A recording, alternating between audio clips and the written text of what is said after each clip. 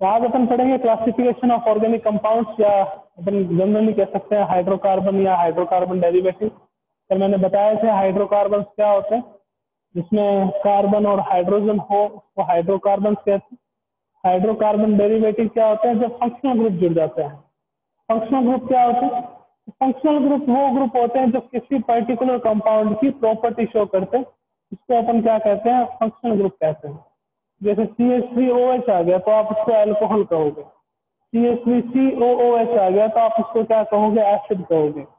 CH3CHO आ गया तो उसको अपन क्या कहेंगे, एल्डिहाइड कहेंगे। वो सब बातें धीरे धीरे सीखेंगे। अभी जनरली अपना जो चैप्टर का नाम है वो classification and nomenclature. IUPAC nomenclature आपने पढ़ रखा है, डेरिवेटिव भी पढ़ेंगे, कॉमन भी पढ़ेंगे। तो आज अपन स्टार्ट करेंगे classification of organic compound. 3 type से इसको क्लासिफाइड करते हैं। आइए देखते हैं कौन कौन से टाइप है इसमें और इनको आगे कैसे क्लासिफाइड कर रखा है।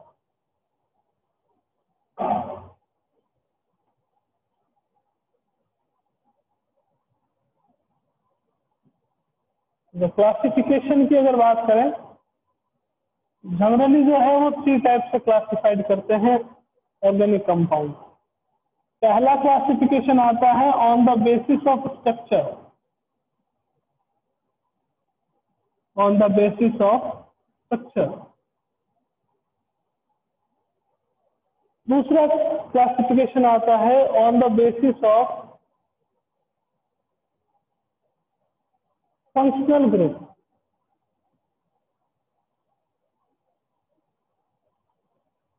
On the basis of functional group. On the basis of functional group में अपन पढ़ेंगे होमोलोगस सीरीज।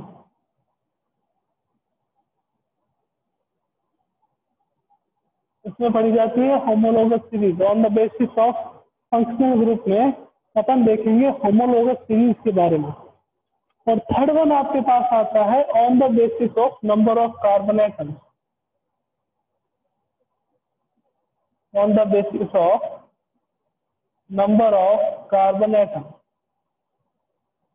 3 टाइप से अपन इसका क्या करते हैं, क्लासिफिकेशन करते हैं। एक बात और दोबारा कह रहा हूँ, दिल दिमाग आंखें सब खुली रखिएगा, बिकॉज बहुत इंपॉर्टेंट पार्ट है केमिस्ट्री का, ये है ऑर्गेनिक केमिस्ट्री। अगर आप इसको 12th में पढ़ोगे सीधा तो बहुत ज़्यादा मुश्किलात होंगी ना। 11th में सीखते सीखते जाओगे तो बहुत ज़्यादा इजी लगेगी और बहुत इजीली क्वेश्चन होंगे इनके, और बहुत अच्छे अच्छे क्वेश्चन पूछे जाते हैं ऑर्गेनिक केमिस्ट्री में। तो बात करें क्लासिफिकेशन की, तो पहला आता है on the basis of structure, second आता है on the basis of functional group. On the basis of functional group में आप देखते हो होमोलोगस सीरीज के बारे में पढ़ा होगा, होमोलोगस सीरीज को लास्ट ईयर आपने। और थर्ड आता है on the basis of number of carbon atoms, carbon atoms की बेसिस पे कैसे क्लासिफाइड करते हैं ऑर्गेनिक कंपाउंड। तो अपना फर्स्ट क्लासिफिकेशन लेते हैं अपन on the basis of structure. देखिएगा,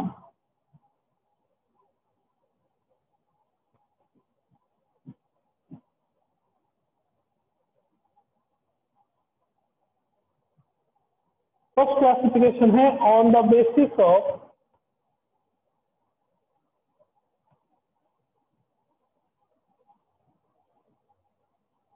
स्ट्रक्चर। स्ट्रक्चर के बेसिस पे देखें तो आप 2 टाइप से क्लासिफाइड करते हैं। एक आते हैं आपके पास open ring compound,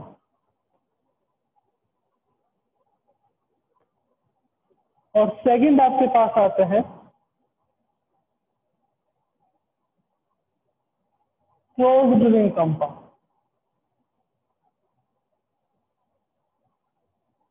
open ring compound और सेकंड आपके पास आते हैं क्लोज्ड रिंग कंपाउंड।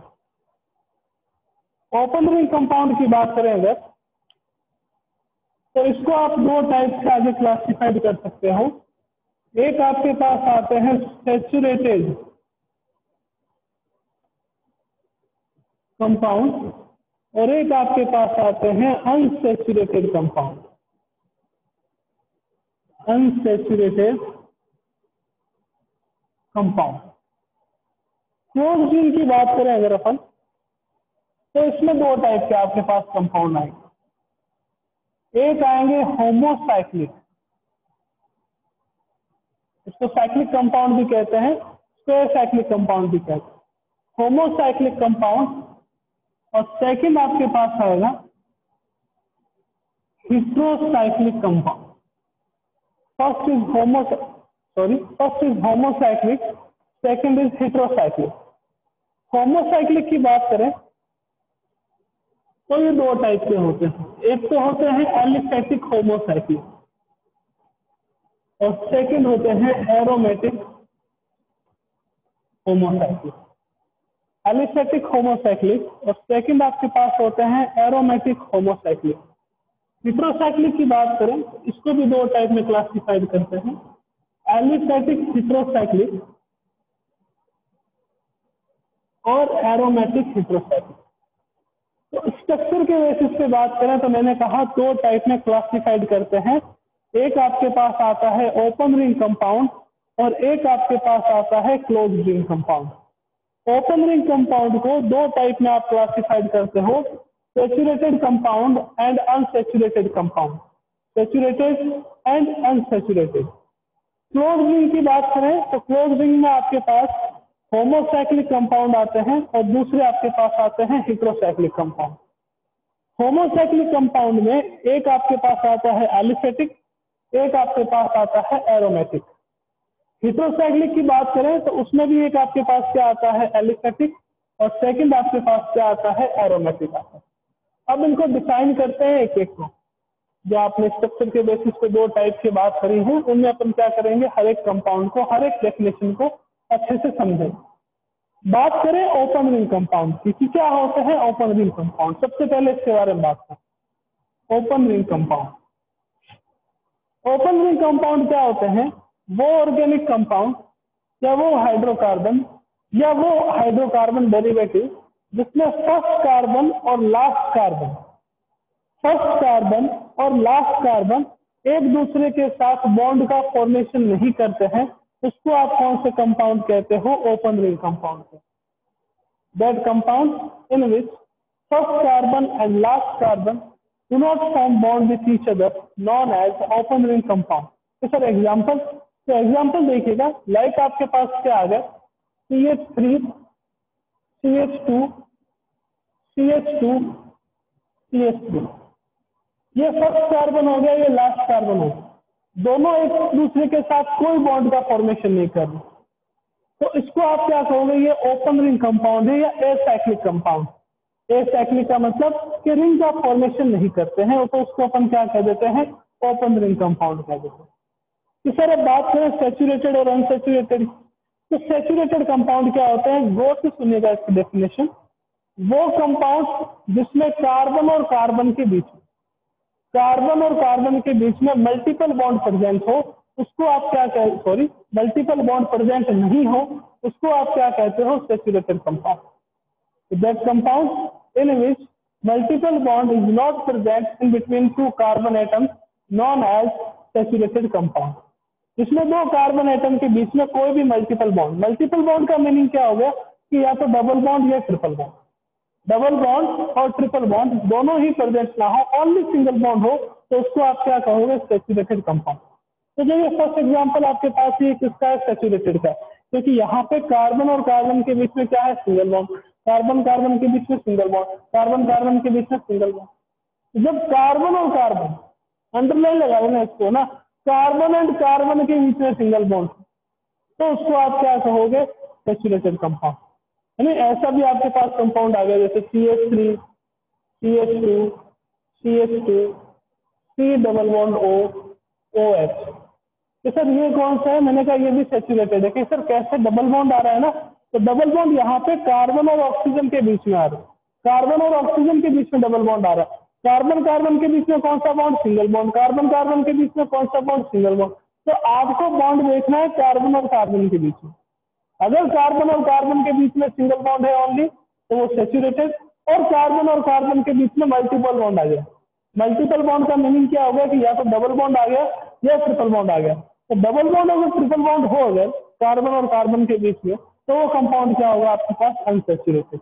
तो ये भी किसका एग्जाम्पल है, सैचुरेटेड का, ये भी किसका एग्जाम्पल है, सैचुरेटेड का, क्योंकि यहाँ कार्बन और कार्बन के बीच में क्या है आपके पास, सिंगल बॉन्ड। अब बात करें अनसैचुरेटेड, तो अनसैचुरेटेड को मैंने डिफाइन करा कि वो कंपाउंड जिसमें क्या हो, कार्बन कार्बन के बीच में मल्टीपल बॉन्ड हो। ये सब दिखाइए कैसे। CH3CH, double bond CH, single bond CH3। यहाँ कार्बन और कार्बन के बीच में कौन सा बॉन्ड आ रहा है, मल्टीपल बॉन्ड आ रहा है। CH3, C triple bond C, CH3। यहाँ कार्बन और कार्बन के बीच में क्या आ रहा है, ट्रिपल बॉन्ड। यहाँ कार्बन और कार्बन के बीच में क्या आ रहा है, डबल बॉन्ड। यहाँ कार्बन और कार्बन के बीच में डबल बॉन्ड है, यहाँ कार्बन और कार्बन के बीच में आपके पास कौन सा बॉन्ड है, ट्रिपल बॉन्ड। तो डबल बॉन्ड और ट्रिपल बॉन्ड अगर कार्बन और कार्बन के बीच में हो तो उन कंपाउंड को आप कौन से कंपाउंड कहते हो, अनसैचुरेटेड कंपाउंड कहते हो। तो ये सेक्शन कंप्लीट हुआ। ओपन रिंग क्या होते हैं कि ओपन रिंग कंपाउंड वो कंपाउंड होते हैं जिसमें फर्स्ट कार्बन और लास्ट कार्बन एक दूसरे के साथ बॉन्ड का फॉर्मेशन नहीं करते। First and last carbon do not form bond with each other, known as open ring. Open ring में दो टाइप बता दिए मैंने आपको, एक तो सैचुरेटेड और एक आपके पास अनसैचुरेटेड। सैचुरेटेड क्या होते हैं कि अगर कार्बन और कार्बन के बीच में ओनली सिंगल बॉन्ड प्रेजेंट हो तो उसको आप क्या कहोगे, सैचुरेटेड कंपाउंड। और कार्बन और कार्बन के बीच में अगर मल्टीपल बॉन्ड हो, यानी कि या तो डबल बॉन्ड हो या ट्रिपल बॉन्ड हो, तो उसको आप क्या कहोगे, अनसैचुरेटेड कंपाउंड कहोगे। तो ये जो फर्स्ट पार्ट है वो कंप्लीट हुआ आपका कि कौन से सैचुरेटेड होते हैं, कौन से अनसैचुरेटेड होते हैं, कौन से ओपन रिंग होते हैं। अब बात करते हैं क्लोज रिंग की। आइए देखते हैं क्लोज रिंग में क्या।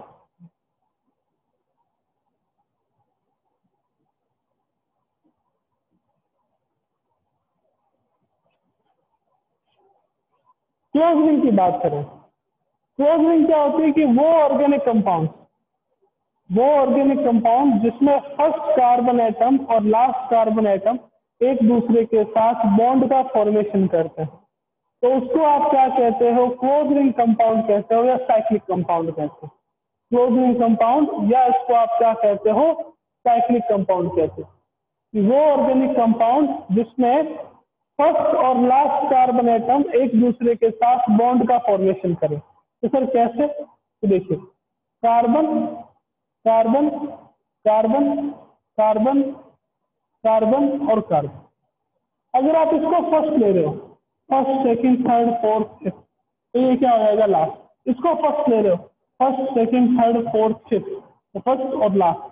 जब फर्स्ट और लास्ट कार्बन एटम एक दूसरे के साथ बॉन्ड का फॉर्मेशन करते हैं तो उस कंपाउंड को आप कौन से कंपाउंड कहते हो, क्लोज रिंग कंपाउंड कहते हो या साइक्लिक कंपाउंड कहते हो। आई थिंक क्लियर हो रही डेफिनेशन। क्लोज रिंग कंपाउंड या साइक्लिक कंपाउंड की बात करें तो वो ऑर्गेनिक कंपाउंड जिसमें फर्स्ट कार्बन एटम और लास्ट कार्बन एटम एक दूसरे के साथ बॉन्ड का फॉर्मेशन करे तो उसको आप क्या कहते हो, क्लोज रिंग कंपाउंड या साइक्लिक कंपाउंड कहते हैं। अब क्लोज रिंग कंपाउंड या साइक्लिक कंपाउंड को आपने दो टाइप में क्लासिफाइड करा, एक होमोसाइक्लिक और एक हेटेरोसाइक्लिक। होमोसाइक्लिक का मीनिंग क्या होगा, होमोसाइक्लिक की बात करें अगर अपन, होमोसाइक्लिक कंपाउंड, होमोसाइक्लिक कंपाउंड। तो होमोसाइक्लिक क्या होते हैं, गौर फरमाइएगा थोड़ा।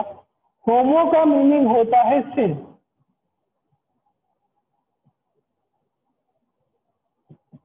होमो का मीनिंग क्या होता है, सेम। साइक्लिक का मतलब आपके पास क्या हो गया कि रिंग, कि जो रिंग का फॉर्मेशन हो रहा है उस रिंग के फॉर्मेशन में ओनली अगर carbon atom present, only carbon atoms present हो तो उसको आप क्या कहोगे, होमोसाइक्लिक कंपाउंड। इसको अपन क्या कहेंगे, होमोसाइक्लिक कंपाउंड। तो सर कैसे, फिर देखिएगा, तो सर इसको यूं शो करा है। देखो जहां से लाइन स्टार्ट हो रही है, तो ये पॉइंट एक, ये पॉइंट सेकंड, ये थर्ड, ये फोर्थ, ये फिफ्थ, ये सिक्स, यहाँ पे एक कार्बन, यहाँ पे एक कार्बन, यहाँ पे एक कार्बन, यहाँ पे एक कार्बन, यहाँ पे एक कार्बन, यहाँ पे एक कार्बन। तो अगर खाली ओनली कार्बन एटम प्रेजेंट हो तो उसको अपन ऐसे भी शो कर सकते हैं। तो आपके पास यहाँ क्या आ रहा है, carbon carbon carbon carbon carbon carbon. इस पूरी रिंग में किसका फॉर्मेशन हो रहा है, इस पूरी रिंग में only and only carbon atom present है। तो अगर आपके पास कोई भी रिंग हो उसमें ओनली कार्बन एटम प्रेजेंट हो तो उसको आप क्या कहोगे, होमोसाइक्लिक कंपाउंड कहोगे। यानी कि कार्बन के अलावा रिंग में और कुछ नहीं होना चाहिए। कुछ बच्चे कहेंगे कि सर यहाँ पे हाइड्रोजन भी तो प्रेजेंट होंगे, एक हाइड्रोजन यहाँ, एक यहाँ, क्योंकि कार्बन की वैलेंसी सेटिस्फाइड करनी होती है ना। कार्बन की वैलेंसी कितनी होती है कि सर 4 होती है, तो इस कार्बन की वैलेंसी को अगर सेटिस्फाइड करेंगे तो आपके पास क्या होगा, यहाँ पे हाइड्रोजन, यहाँ पे हाइड्रोजन। तो सर कार्बन के अलावा यहाँ हाइड्रोजन भी तो है, तो हाइड्रोजन रिंग में नहीं है ना। हाइड्रोजन तो किससे जुड़ा हुआ है, हाइड्रोजन कार्बन से जुड़ा हुआ है, और यहाँ पे सारे कार्बन एक दूसरे से अटैच्ड है। तो रिंग में तो कार्बन के अलावा कोई और एटम है ही नहीं। तो रिंग में अगर कार्बन के अलावा कोई और एटम नहीं होता है तो उसको अपन क्या कहते हैं, होमोसाइक्लिक कंपाउंड कहते हैं। इसको अपन क्या कहेंगे, होमोसाइक्लिक कंपाउंड। रिंग में अगर ओनली कार्बन एटम्स हो तो उसको अपन क्या कहेंगे, होमोसाइक्लिक। तो सर हेटेरोसाइक्लिक क्या होता है? हेटेरोसाइक्लिक का मीनिंग ये होगा कि जो भी आपके पास रिंग का फॉर्मेशन हो रहा है उस रिंग में कार्बन के अलावा कोई दूसरा एटम भी आ जाए, कोई फॉरेन एटम भी आ जाए, लाइक ऑक्सीजन आ गया, लाइक नाइट्रोजन आ गया, तो उसको अपन क्या कहेंगे, उसको अपन हेटेरोसाइक्लिक कंपाउंड कहेंगे। तो सर कैसे होते हैं देखिएगा, जैसे आपके पास ये कंपाउंड आ गया, ये कंपाउंड आ गया, यहाँ पे क्या आ गया, आपके पास ऑक्सीजन आ गया। यहाँ क्या था कि सर यहाँ तो हमारे पास पता नहीं क्या था, कार्बन था। यहाँ पे क्या था, कार्बन था। यहाँ पे क्या था, कार्बन। यहाँ पे carbon, carbon carbon carbon carbon, और यहाँ क्या आ गया आपके पास, ऑक्सीजन। रिंग में कार्बन के अलावा कोई दूसरा आइटम आ चुका है। तो रिंग में अगर कार्बन के अलावा कोई दूसरा आइटम आ चुका है तो उसको अपन कौन सा कंपाउंड कहेंगे, उसको कहेंगे हेटेरोसाइक्लिक। तो सर कार्बन की वैलेंसी तो 4 होती है, तो मेरे को पता है बेटा कि 4 होती है, तो यहाँ पे CH2, यहाँ पे CH2, यहाँ पे CH2, और यहाँ पे carbon carbon carbon carbon, hydrogen जुड़े हुए, हाइड्रोजन तो पहले से रिंग से बाहर है, और यहाँ पे आपके पास क्या आ गया, ऑक्सीजन आ गया। तो फॉरेन एटम प्रेजेंट हो गया यहाँ पे। फॉरेन एटम कौन सा है, यहाँ ऑक्सीजन है। तो इसको अपन क्या कहेंगे, ये heterocyclic compound. Homocyclic means ring में ओनली कार्बन एटम प्रेजेंट हो। हेटेरोसाइक्लिक मीन्स रिंग में कार्बन एटम के अलावा कोई दूसरा फॉरेन एटम भी प्रेजेंट हो, तो इसको अपन कौन सा कह देते हैं, हेटेरोसाइक्लिक कंपाउंड कह देते हैं। अब अगर अपन बात करें एलिफेटिक और एरोमेटिक की, तो मैं आपको डिफाइन करूंगा एलिफेटिक और एरोमेटिक ओनली, है ना। होमोसाइक्लिक एलिफेटिक और हेटेरोसाइक्लिक एलिफेटिक में क्या डिफरेंस होगा कि दोनों में एक ही चीज का डिफरेंस है। होमोसाइक्लिक एलिफेटिक में तो आपके पास क्या होगा कि सारे कार्बन एटम प्रेजेंट होंगे। हेटेरोसाइक्लिक एलिफेटिक में क्या होगा कि कार्बन के अलावा कोई दूसरा एटम आ जाएगा। रिंग में कार्बन की जगह कोई ऑक्सीजन आ गया या नाइट्रोजन आ गया, तो वो क्या हो जाएगा, आपके पास हेटेरोसाइक्लिक एलिफेटिक हो जाएगा। एरोमेटिक, अगर होमोसाइक्लिक है तो ओनली कार्बन एटम प्रेजेंट रहेंगे, और अगर आपके पास हेटेरोसाइक्लिक है तो कार्बन के अलावा कोई दूसरा आ जाएगा। मीन्स कहने का मतलब है कि जो रूट डेफिनेशन है वो सेम होगी, चाहे एलिफेटिक की बात करें चाहे एरोमेटिक की बात करें। अब आगे अगर आपने होमोसाइक्लिक लगा दिया तो रिंग में ओनली कार्बन एटम होंगे, और आगे अगर आपने हेटेरोसाइक्लिक लगा दिया तो रिंग में कार्बन के अलावा कोई दूसरा एटम होगा। समझ आ रही बात कि होमोसाइक्लिक अगर अपन लगाएंगे तो रिंग में only and only carbon atom होगा, चाहे वो हेटेरोसाइक्लिक हो चाहे वो एरोमेटिक, सॉरी चाहे वो एलिफेटिक हो चाहे वो एरोमेटिक। हेटेरोसाइक्लिक अगर आगे लगा दिया तो प्रॉपर डेफिनेशन एलिफेटिक की सेम रहेगी और एरोमेटिक की सेम रहेगी। अब अगर आप नंबर ऑफ कार्बन आइटम अगर सेम रह रहे हैं रिंग में तो वो होमोसाइक्लिक हो जाएंगे, और कार्बन आइटम जो है वो अलग अलग रह रहे हैं तो वो आपके पास मतलब कार्बन आइटम की जगह कोई दूसरा आइटम आ रहा है तो वो आपके पास क्या आ जाएगा, हेटेरोसाइक्लिक आ जाएगा। इस पर कैसे कर एग्जाम्पल डेफिनेशन देखिएगा एलिफेटिक की और एरोमेटिक। बहुत ही अच्छी डेफिनेशन बताऊंगा, बहुत अच्छा काम में आएगी आपके आगे, क्योंकि आगे अपने को इसमें एरोमेटिसिटी भी पढ़नी है कि एरोमेटिक कंपाउंड कौन से होते हैं, नॉन एरोमेटिक कौन से होते हैं, एंटी एरोमेटिक कौन से होते हैं, तो ये भी जानना अपने लिए बहुत जरूरी है ना। धीरे धीरे सब चीजें सीखते चले जाएंगे ऑर्गेनिक में। बात करें अगर एलिफेटिक कंपाउंड, तो एलिफेटिक कंपाउंड क्या होते हैं, वो कंपाउंड जिसमें एक छोटी सी डेफिनेशन, वो कंपाउंड जिसमें डबल बॉन्ड और सिंगल बॉन्ड अल्टरनेटिंग ऑर्डर में नहीं हो, कि एक डबल बॉन्ड एक सिंगल बॉन्ड फिर डबल बॉन्ड फिर सिंगल बॉन्ड, ऐसा अगर कुछ नहीं हो तो उसको आप कौन सा कंपाउंड कहोगे, एलिफेटिक। डबल बॉन्ड और सिंगल बॉन्ड अगर अल्टरनेटिंग ऑर्डर में नहीं हो तो उसको आप कौन सा कंपाउंड कहोगे, उसको अपन एलिफेटिक कंपाउंड कहेंगे। एरोमेटिक कंपाउंड की बात करें तो एरोमेटिक कंपाउंड क्या होते हैं? वैसे अपन एरोमेटिसिटी कंप्लीट पढ़ेंगे इस टॉपिक के बाद। एरोमेटिक कंपाउंड क्या होते हैं? वो कंपाउंड जिसमें डबल बॉन्ड और सिंगल बॉन्ड अल्टरनेटिंग ऑर्डर में हो, उसको अपन कहते हैं aromatic compound. Aliphatic means double bond और सिंगल बॉन्ड नहीं हो। तो इनको जनरली वैसे ही माना जाता है जैसे आपके पास वो कंपाउंड होते हैं ना, कौन से ए साइक्लिक वाले प्रॉपर्टीज के हिसाब से। तो जिसमें डबल बॉन्ड और सिंगल बॉन्ड नहीं हो तो उसको अपन क्या कहेंगे? एलिफेटिक। जिसमें डबल बॉन्ड और सिंगल बॉन्ड अल्टरनेटिंग ऑर्डर में हो तो उसको अपन क्या कहेंगे? एरोमेटिक। सर एग्जाम्पल बता दो तो देखते हैं। सर ये तो ट्राइंगल है, ट्राइंगल है बट यहाँ ट्राइंगल नहीं है। ये क्या है? आपके पास 3 कार्बन एटम, एक कार्बन एटम यहाँ आ गया, एक कार्बन एटम यहाँ आ गया, एक कार्बन एटम यहाँ आ गया। 3 आपके पास कार्बन एटम आ गए और तीनों जो कार्बन एटम है इनके बीच में अगर सिंगल बॉन्ड और डबल बॉन्ड अल्टरनेटिंग ऑर्डर में नहीं है तो ये कौन सा होगा? एलिफेटिक। तो सर एक आधा एग्जाम्पल हो कि जैसे ये आ गया आपके पास, तो सर ये तो आपने स्क्वायर बना दिया। स्क्वायर नहीं है ये कोई आपके पास ऑर्गेनिक कंपाउंड है। धीरे धीरे इसका नाम भी पता चल जाएगा आपको। यहाँ कार्बन, यहाँ कार्बन, यहाँ कार्बन, यहाँ कार्बन, यहाँ पे भी डबल बॉन्ड और सिंगल बॉन्ड अल्टरनेटिंग ऑर्डर में नहीं है। अल्टरनेटिंग ऑर्डर में नहीं है तो ये कौन सा कंपाउंड होगा? एलिफेटिक। अब मैं बात करें कि ये एलिफेटिक होमोसाइक्लिक होगा कि हेटेरोसाइक्लिक होगा। यहाँ रिंग में कार्बन कार्बन कार्बन, यहाँ पे भी रिंग में कार्बन कार्बन कार्बन कार्बन, तो ये दोनों जो कंपाउंड है वो होमोसाइक्लिक एलिफेटिक होंगे। होमोसाइक्लिक एलिफेटिक होंगे। क्यों? क्योंकि यहाँ पे रिंग में कार्बन के अलावा कोई और नहीं है। रिंग में ओनली कार्बन एटम। रिंग में अगर ओनली कार्बन एटम हो तो वो क्या होंगे? होमोसाइक्लिक। डबल बॉन्ड और सिंगल बॉन्ड अल्टरनेटिंग ऑर्डर में नहीं है तो वो क्या हो जाएंगे? एलिफेटिक। इसका नाम क्या हो जाएगा कि होमोसाइक्लिक एलिफेटिक कंपाउंड है। होमोसाइक्लिक एलिफेटिक कंपाउंड है। या सर और कोई एग्जांपल इसके देखिएगा कि जैसे आपके पास ये आ गया, इसको कहते क्या मैं बता देता हूँ। इसका नाम है साइक्लोप्रोपेन। साइक्लो क्यों? क्योंकि रिंग का फॉर्मेशन कर रहे हैं। प्रोपेन क्यों? क्योंकि 3 कार्बन है, 1 2 3। इसको कहते हैं साइक्लोब्यूटेन। 1 2 3 4 कार्बन है और रिंग का फॉर्मेशन कर रहे हैं। तो जो भी आपके पास कंपाउंड रिंग का फॉर्मेशन करते हैं उसके पहले प्रीफिक्स आता है साइक्लो। तो साइक्लोप्रोपेन, साइक्लोब्यूटेन।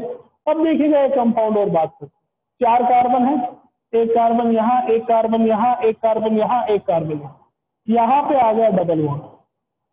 ये आपके पास कौन सा बॉन्ड आ गया? इस कार्बन और इस कार्बन एटम के बीच में डबल बॉन्ड। अब आपको ये देखना है कि सबसे पहले ये होमोसाइक्लिक है कि heterocyclic. Carbon carbon carbon carbon, तो पहली बात तो फिक्स हो गई कि ये कंपाउंड क्या है? होमोसाइक्लिक, क्योंकि कार्बन के अलावा कोई दूसरा एलिमेंट रिंग में नहीं। दूसरी बात करें कि ये एलिफेटिक है या एरोमेटिक। मैंने कहा डबल बॉन्ड और सिंगल बॉन्ड अल्टरनेटिंग ऑर्डर में नहीं होना चाहिए। Double bond single bond single bond single bond, alternate order तो नहीं है। अल्टरनेट ऑर्डर कब होता है? Double bond single bond double bond single bond double bond single bond double bond, तो ये होता है अल्टरनेटिव ऑर्डर। यहाँ पे तो डबल बॉन्ड है या फिर कोई डबल बॉन्ड नहीं है तो ये अल्टरनेटिव ऑर्डर नहीं है। तो ये क्या होगा? Homocyclic aliphatic compound. Homocyclic aliphatic compound होगा क्योंकि यहाँ पे डबल बॉन्ड और सिंगल बॉन्ड अल्टरनेटिव ऑर्डर में नहीं है। तो सर हेटेरो का भी दे दो एग्जांपल। आइए देख, एग्जांपल्स बहुत है, उनकी कोई कमी नहीं है एग्जांपल्स की, है ना।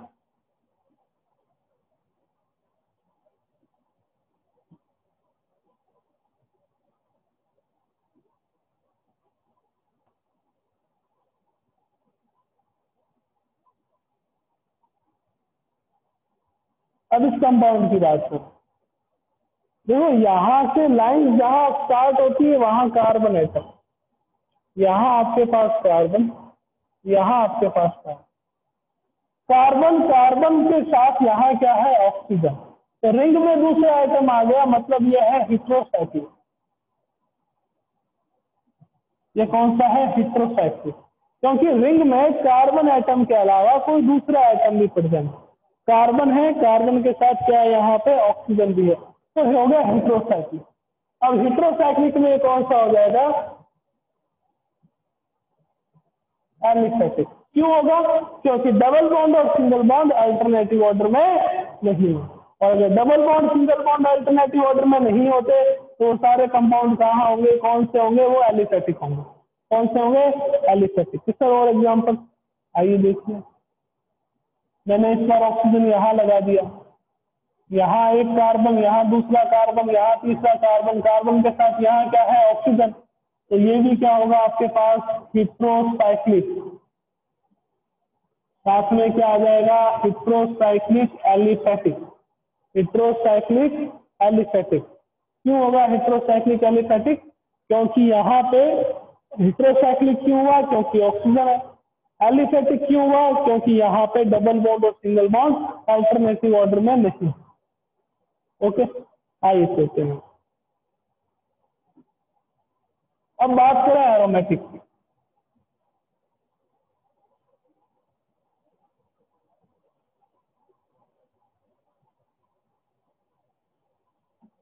नेक्स्ट बात करते हैं अपन एरोमेटिक।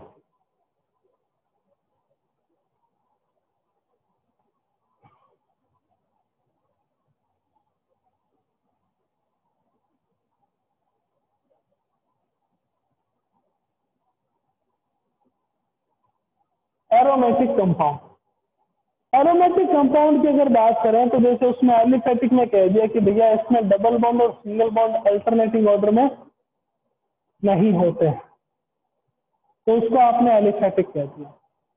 एरोमेटिक कंपाउंड की बात करें तो एरोमेटिक में ये कह देंगे कि भैया double bond single bond alternative order में हो, तो वो सारे कंपाउंड क्या होंगे, एरोमेटिक कंपाउंड।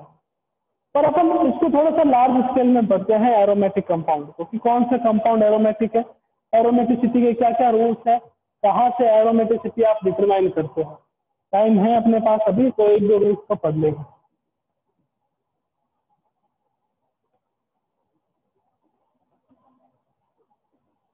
एरोमेटिक कंपाउंड क्या होते हैं, एरोमेटिसिटी क्या होती है। सबसे पहला रूल क्या आता है एरोमेटिसिटी या एरोमेटिक कंपाउंड को डिटरमाइन करने। सबसे पहला रूल आएगा कि मॉलिक्यूल में जितने भी आपके पास एटम है वो सारे के सारे कोप्लेनर होने चाहिए। कोप्लेनर होने चाहिए। कोप्लेनर का मतलब क्या हो गया कि वहां पे या तो sp और sp2 हाइब्रिडाइजेशन होना चाहिए। sp या sp2 हाइब्रिडाइजेशन, वो मैंने कल बताया था आपको कि अगर 4 सिंगल बॉन्ड हो, 4 सिग्मा बॉन्ड हो तो sp3 होता है, 3 सिग्मा बॉन्ड हो तो sp2 होता है, 2 सिग्मा बॉन्ड हो तो sp होता है। यहाँ पे कंडीशन क्या है, फर्स्ट कि जो मॉलिक्यूल है उस मॉलिक्यूल में, जैसे अपन बेंजीन की बात कर लेते हैं C6H6, तो जो सारे कार्बन है वो एक ही प्लेन में होने चाहिए। मतलब सारे कार्बन का हाइब्रिडाइजेशन जो है वो या तो sp2 या फिर कौन सा होना चाहिए, sp। क्योंकि जब भी हाइब्रिडाइजेशन sp और sp2 होता है मॉलिक्यूल आपके पास क्या रहता है, कोप्लेनर। सेकंड बहुत ही ज्यादा इंपॉर्टेंट रूल है, पूछा जाता है कई बार कि मॉलिक्यूल मस्ट ओबे हक्सल रूल। हक्सल रूल को ओबे करना चाहिए। जो भी आपके पास मॉलिक्यूल है वो अगर हक्सल रूल को ओबे करता है तो वो मॉलिक्यूल क्या होगा आपके पास, वो कंपाउंड क्या होगा, एरोमेटिक कंपाउंड होगा। तो सर हक्सल रूल क्या होता है, हक्सल रूल होता है आपके पास 4n+2 pi electron system. 4n+2 pi electron system, जहां पे आपके पास n = क्या रहती है, number of ring. Number of ring. तो सर ये कैसे देखते हैं, तो आइए देखते हैं। मैंने कहा value of n, number of pi electron, number of pi electron pair. मैंने कहा जब रिंग एक हो, रिंग की वैल्यू कितनी हो, 1 है, तो पाई इलेक्ट्रॉन कितने होने चाहिए, वो होना चाहिए 4 × 1 + 2। 4 × 1 कितने हो गए, 4, 4 + 2 कितने हो गए, 6। यानी कि अगर आपके पास एक रिंग हो और उसमें अगर 6 पाई इलेक्ट्रॉन्स हो तो वो कंपाउंड एरोमेटिक होगा, अदरवाइज नहीं होगा। तो पेयर कितने हो जाएंगे? 3 पाई इलेक्ट्रॉन पेयर, जोड़ा है ना, दो मिलाते हैं तो एक जोड़ा होता है, तो 6 के कितने हो जाएंगे? 3। अगर n की वैल्यू 2 हो तो 4 इंटू 2 प्लस 2 यानी कि 10 यानी कि 5 पाई इलेक्ट्रॉन आपके पास क्या आ जाएंगे? पेयर। अगर n की वैल्यू 3 हो तो 4 इंटू 3 प्लस 2 यानी कि 14 पाई इलेक्ट्रॉन, मतलब 7 पाई इलेक्ट्रॉन पेयर होंगे, तो वो कंपाउंड एरोमेटिक होगा। तो वो कंपाउंड क्या होगा आपके पास? एरोमेटिक होगा। तो सर एग्जाम्पल आइए देखते हैं, एग्जाम्पल देखते हैं। इसको अपन कहते हैं बेंजीन। अगर वो पहले वाली डेफिनेशन देखें और उसके अकॉर्डिंग में अगर बात करूं उसकी, देखो और ज्यादा अपन डेप्थ में पढ़ेंगे एरोमेटिसिटी को, बहुत ज्यादा, कि एंटी एरोमेटिक कब होते हैं और कब नॉन एरोमेटिक होते हैं, कौन सा ज्यादा स्टेबल होता है, तो वो सारी चीजें अपन पढ़ेंगे, बहुत मजा आने वाला। पहले वाली डेफिनेशन देखें तो double bond single bond, double bond single bond, double bond single bond, alternative order में है कि सर जी है तो ये क्या हो गया आपके पास? Aromatic compound. अब यहाँ देखें sp और sp2 हाइब्रिडाइजेशन। अगर कोई भी कार्बन डबल बॉन्ड से बॉन्डेड होता है तो उसका हाइब्रिडाइजेशन सबका क्या रहता है? sp2। यानी कि यहाँ पे जो सारे कार्बन एटम है वो सारे के सारे sp2 हाइब्रिडाइज है। अगर एक डबल बॉन्ड से बॉन्डेड है तो सारे के सारे कार्बन एटम यहाँ पे sp2 हाइब्रिडाइज है। दूसरा देखते हैं हकल रूल को ओबे कर रहा है कि नहीं कर रहा। वैल्यू ऑफ एन कितनी है? 1। पाई इलेक्ट्रॉन कितने होने चाहिए? 6। पेयर कितने होने चाहिए आपके पास? 3। तो देखिएगा वैल्यू ऑफ एन, रिंग कितनी है आपके पास? 1। पाई इलेक्ट्रॉन पेयर कितने हैं? कि सर एक पेयर ये रहा, एक ये रहा और एक ये रहा। पेयर का फॉर्मेशन कैसे होगा?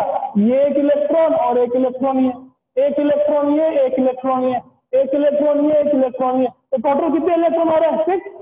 पेयर कितने हो गए? 3। तो यानी कि n की वैल्यू 1 है, पाई इलेक्ट्रॉन पेयर कितने हैं? 3 है, नंबर ऑफ पाई इलेक्ट्रॉन कितने हैं? 6 है। तो ये आपके पास कंपाउंड कौन सा होगा? कि सर ये कंपाउंड हो जाएगा एरोमेटिक।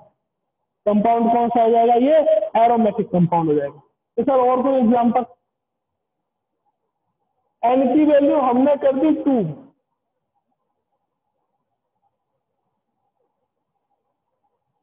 n की वैल्यू 2, पाई इलेक्ट्रॉन पेयर कितने होने चाहिए? 5। 1 2 3 4 5। ये भी कंपाउंड कौन सा होगा? Aromatic compound. तो आई थिंक अपन अभी एरोमेटिसिटी को अपन स्टार्ट ही करा। कल अपन जो नेक्स्ट क्लास होगी उसमें एरोमेटिसिटी के बारे में अपन आगे पढ़ेंगे कि कैसे एरोमेटिसिटी देखते हैं और क्या क्या है। चार्ज स्पीशीज आ गए, मान लीजिए कि कोई आपके पास कंपाउंड दे रखा है साइक्लिक, उसके ऊपर पॉजिटिव चार्ज आ जाए, नेगेटिव चार्ज आ जाए, तो उसकी एरोमेटिसिटी कैसे काउंट करते हैं। और बहुत सारे एग्जाम्पल अपन देखेंगे एरोमेटिसिटी पे, वो सब अपन कब देखेंगे? नेक्स्ट क्लास में देखेंगे। ओके।